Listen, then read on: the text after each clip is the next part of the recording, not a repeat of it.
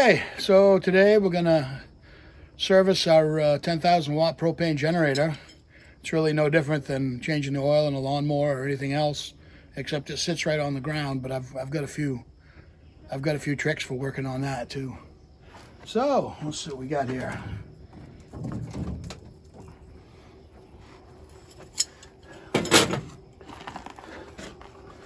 Normally what I'll do is I'll take this whole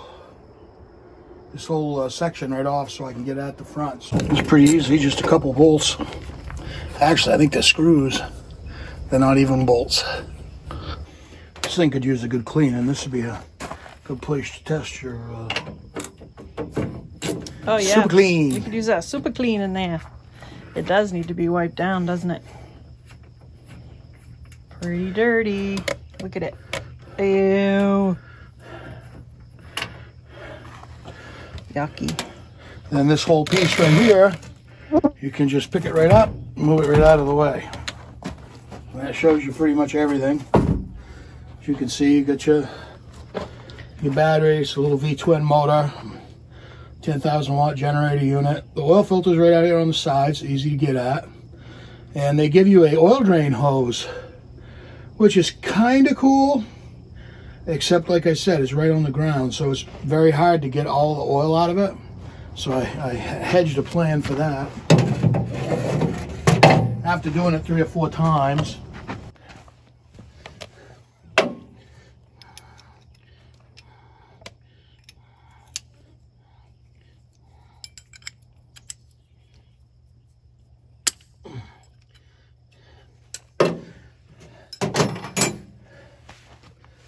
those are JIC fittings. They're actually quite snug. They're common on hydraulics and stuff. I don't know why they're on my oil drain hose, but I guess they figure they don't want it to leak. So what I've done here is I cut the top out of an old oil jug, and I took the cap, and I'm gonna take this, and I'm gonna undo this cap that I just loosened. You can see what I was talking about, JIC. See how that's pointed? That fitting is actually pointed. Mm-hmm. So we're going to run that in here like that. And that gets it down as low as possible so the oil will come out. Genius. Well, I can only do something the hard way about so many times, and I have a hard time not coming up with a better idea. It seems kind of silly, but there's a big difference in being able to run it through that spout as trying to run it over the top, because you couldn't get all the oil out of it. Another thing that helps, we'll take this off, let that breathe. I'm going to let that oil drain. So you took the oil cap off? Yeah. That way it lets it vent. You can do the same thing back here. You can pull this out part way. And that helps get some of the air in there too. A lot of people, they have a suction thing that goes in there, and they can pull it right out with suction. I do not have this. All I have is hand tools, so I do it this way. Someday maybe. You never know. Once that gets drained down below the oil filter, I'm going to take that oil filter off. You taking this all in? You got it? Okay. Be your job after next month. You gotta do this next time. What? What? She does not look impressed. You don't look impressed. Why are we not impressed? She never looks impressed. Okay, so I'm going to show you this little neat tool here that I've got before I start. Those of you that don't know, and you do a lot of your own service work and stuff, this is one of the best oil filter wrenches that you can possibly get. This particular one's made by Snap-on. It's got a 3/8 drive on this side, a 1/2-inch drive on this side, so you can use it with either. And you pretty much just put it on over your filter, tug it until it's tight. When you rotate it, it tightens up, and it either loosens your filter or, tightens it, depending on which way you turn the handle. But this actually, I believe it's made to turn big sections of pipe, but it will turn anything round. And I'm telling you right now, I've never had an oil filter that I couldn't get off with this thing. I probably shouldn't have said that, but because you never know. So you just slide that on there and give it a tighten. And you hold on to the strap, give it a twist like that. That tightens up on your filter, or it's supposed to.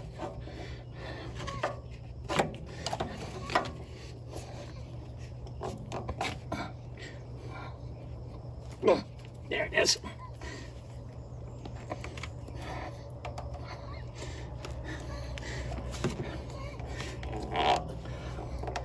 There you go. Just like that. Whew. That thing's on there tight. You shouldn't put these on more than much more than hand tight, but for some reason this one I find it gets tighter as time goes on. I don't know why. It just does.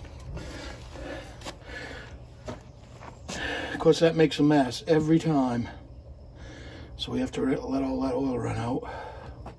I really try to get as much of the used oil out as I can. I like to take care of our small engines. We've put a lot of money into this one so far. This machine is probably 20 years old. One new cylinder head last year, and the generator unit itself was rebuilt last year, so it should last us quite a bit longer, I would think. This is my first propane powered engine. I'd heard nightmare stories about them at work, but it really hasn't been bad. We've had to have them come service it and fix it, adjust valves and repair stuff a few times, but we've been here 5 years now and the machine's older than the house is, so a lot of these people that have your standby generators like this at home, they have a cycle programmed into it, so once every 2 weeks it runs for half an hour or whatever to keep the battery charged. We don't need to do that because it gets run every few weeks anyway. It's not a problem. What are we using for a filter? Using a Napa Gold filter. This particular one's a little 7145. I think it's common to a lot of lawnmowers and stuff like that, but always change your filter and your oil. A lot of people will change the oil on something like this and they won't change the filter. They'll skip services, change it every other time. Again, I don't want to buy a new generator. This one was enough, so we're going to do it just once, have it done with. So I like to make sure everything's new and ready to go, nice and clean. I'll put it in this cap. I'll show you why. I like using new oil for this because if you're going to put new oil in it, you might as well put new oil on the seal. These seals get sticky, so you want to oil those with some new oil. That makes sure that your gasket doesn't stick to your block when you go to take it off. Like I said, I put nice new oil on there so it's all nice and wet. And then that's as easy as just spinning this on there.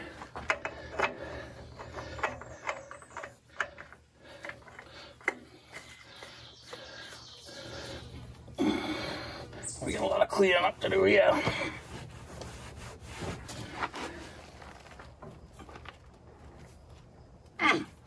Still a little slippery. That's pretty much hand tight, but I'm going to give it just a little bit because I don't want it to leak.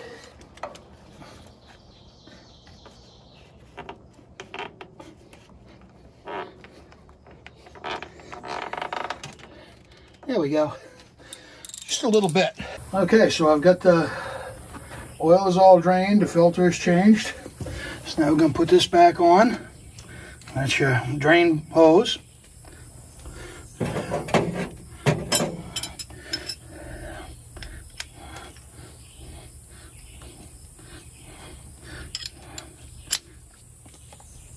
There we go. That's good to go. And a nice clean little red funnel here. I'm going to put that in there. I'm using Napa Synthetic 5W30. That's what the people from the generator company recommended. That's what they use when they do them themselves. This takes about 1.5 quarts. Actually, maybe 1 1/4. Well, being as warm as it is, it shouldn't take long for it to run down into the engine.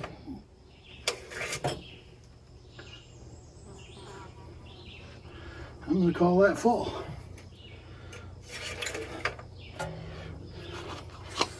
We'll have to run it and check it again, but for all intents and purposes, it is full. Try to make sure there's no oil puddles so that when I do start it, if the oil's running out of it, I'll see it.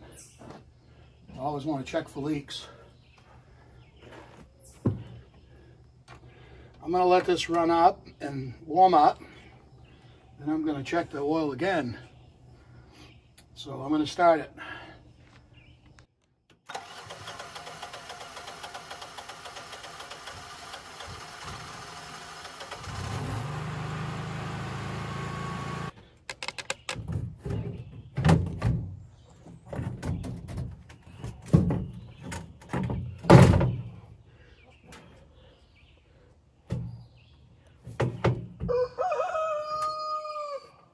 You're wondering why I don't use any power tools when I'm working on stuff like this. They work good, they're fast, I'm not going to say they're not, but it's a fine line, you know, when you're using a little electric impact, as far as whether you're tightening something or you're over tightening it or whether you're going to strip it. And again, to me a generator is a major expense. I don't want to screw it up. With an impact, there's really no telling how tight you're getting it because your hand isn't right on the end of the wrench.